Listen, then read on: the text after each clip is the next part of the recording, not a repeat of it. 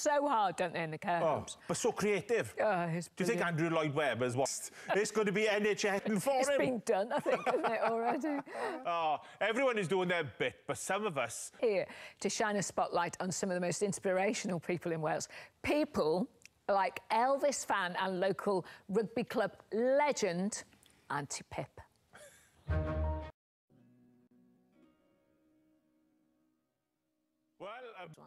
One man has been putting a smile on our faces since the 1970s with a song or a poem for every milestone in Welsh life. He is the People's Poet Laureate of Wales.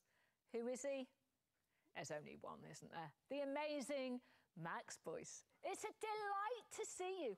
And also, Max, this poem that you've written, which we are going to hear right at the end of the programme, has been extraordinary for you, hasn't it? When just the tide went... Incredible, isn't it? And that is just in the Neath Valley alone. Doesn't it? I didn't want to be... Can we end the programme with you reading out the poem? I'd love to. Welcome to the great indoors. I'm Carol Vorderman. And I'm Scott Cornell. With Wales still in lockdown, we are determined to put a smile on our faces. And who better than these inspiring folk in tonight's programme?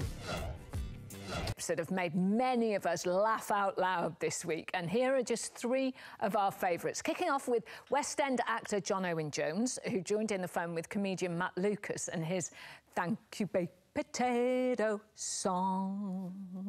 Wash your hands. The opera to Baked Potato. The baked potato series that Matt Lucas is doing, and John's one is just absolutely incredible.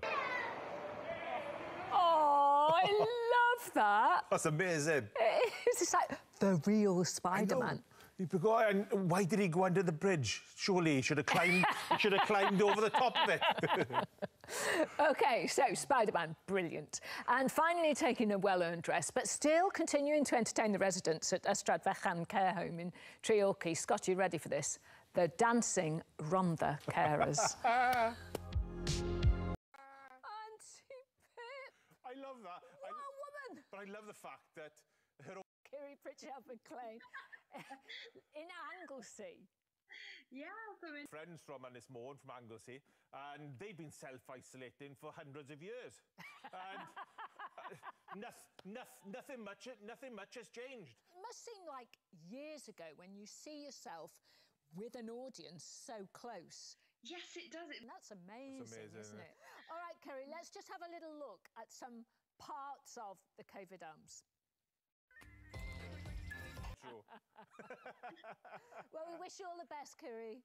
Oh, thank you so much, and thank you very much for having me. Oh, our Lovely pleasure. to see you. Cheers, that was just brilliant, wasn't it? Brilliant, just absolutely brilliant. And you can also catch Kerry hosting stand-up for BBC Wales in the Welsh comedy box set on iPlayer.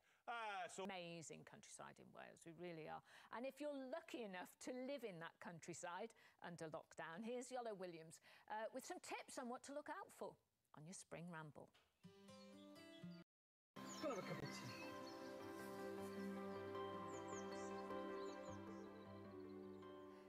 And that is one of the nicest things ever to do, isn't it? But you're a walker. You're a big walker. Yeah, well, you do like 15 miles. I know, 15 miles about 3 times a week normally in the beacons or on the coast. You're a long way from home after that.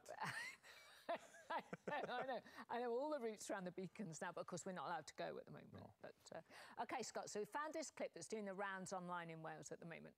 And this is from a young actress and impressionist called Ffion, and she's from Carmarthenshire, and she's part of what's known as the High Jinks Theatre Group. And High Jinks take adults and children with learning disabilities and put them together and do fantastic things. But of course she's in lockdown now. Have a look at Nessa. Oh. Well, that's a kid. And then, was that Nessa or Ffion? That was Nessa. That was Nessa without a tattoo. Oh, that was brilliant.